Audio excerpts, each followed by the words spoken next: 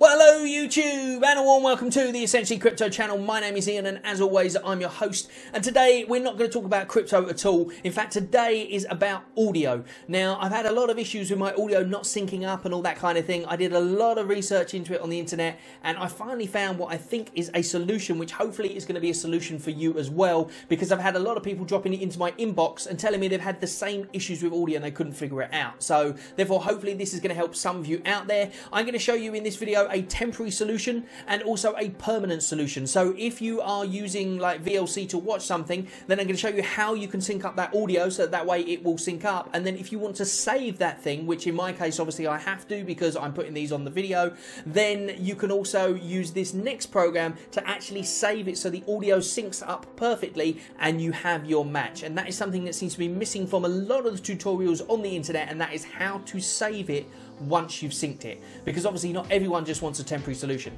Now, why would you want this? Well, first of all, obviously if you're making videos and you have an issue, OBS, some of the time, depending on what you're doing on your computer at the time or whatever, if you've got a separate audio like a microphone here and you've got your camera up there, sometimes it goes out of sync. Now, that's fine if you're recording with your camera and you've got the waveform, you can match them up, but if you haven't, it's a pain in the backside, believe me. But I think I've got this solution for you. So let's run through it very quickly. So we'll start off with the temporary solution, which leads us into the permanent solution as well, because you need both of them. So first off, you can see here, this is a video that I recorded earlier today. Now, if I just put it back to the beginning.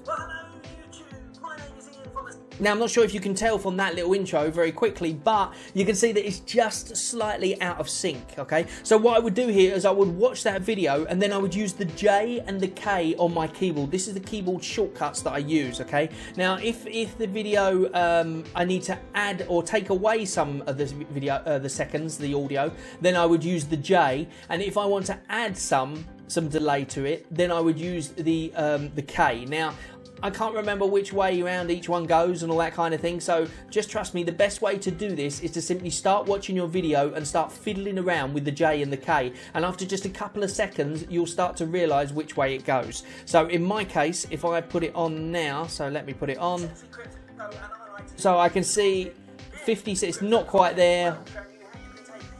I would say that's probably about it there. So therefore, that means that now, if I just hit it one more time, you can see, whoops, I hit the wrong one there, J and the K. There we go. It was on 100, so I've got the audio delay of 100. Now, yours might be longer, it might be less. It's up to you to decide, and just do it by eye, and you can really work it out by eye fairly quickly, okay? So use the J and the K on your keyboard, but this is only a temporary solution. It doesn't help you much if you want to save the video. So now, let's move over to this program here, which I found, which is called, well, I'm not quite sure what it's called really, but I think it's Avidemux. So it's Avidemux. You can find this by searching on Google. I'll also leave a link in the comments below where I got my version of it. I'm not sure if the original site is still up now, but they do have on Softpedia or Softonic or one of those things, you know, where you can download things that are a thing. Now, I believe it's completely free. I haven't had to pay anything or anything to use it. So as of now, as the time of doing this video, it is completely free to use. So what you do is you basically go up to here and you go to open. And then when you open, you will choose your video. So in this case, I've already loaded it up just to make sure for quickness, and you can see it just here. Now over here, you have got a configure. Not sure what that does. I didn't need any of that sort of stuff. You've got video output. You want to keep that as copy because you want to copy the exact video output. You're not worried about that. The audio, you want to change that. Now I change it. I personally change it to MP3 lame. I don't see how lame it is, but anyway, there's obviously a reason it's called that. I don't know much about audio, but I know this works. So MP3 lame is what you have to choose, or you can choose one of the others maybe. I don't know, it may work. I just use MP3 because I know of it. And then there's a little button there that says shift. It's a little square. If you push that button, then that means that it's now going to put whatever you put in this box into your audio. So in this case, remember from VLC before, I calculated that it was 100 that I needed extra on top of it. So not minus. If it's minus, obviously, then you'd have to put the minus, and you can do that by using this downward button here, look. And when it gets to 0, let me just put it on 0 so you can see. When it gets to 0, you can go minus as well. So you can put your minus and then 100. If it's minus 100, in my case, I need 100. So I do that. And that's it basically. If you want to check it lines up, you can hit the play button. Well, hello YouTube, my name is Ian from Essentially Crypto, and I like to do video content and So there you go. So now you can see it lines up perfectly. And then to save it is really simple. All you need to do is go up to the top as you would any other program. You click on there and you click save. Simple as that. So now you've got it all ready to go. You just have to click save, choose where you want it. Oh, incidentally, this is a thing. Remember, you can see there it says MKV. Now, personally, I don't like it in MKV format. If you've got something that supports that, then you're fine with that. But if not, come to the output format just here. Click on that and change it to MP4 or whatever other format you want it to be in.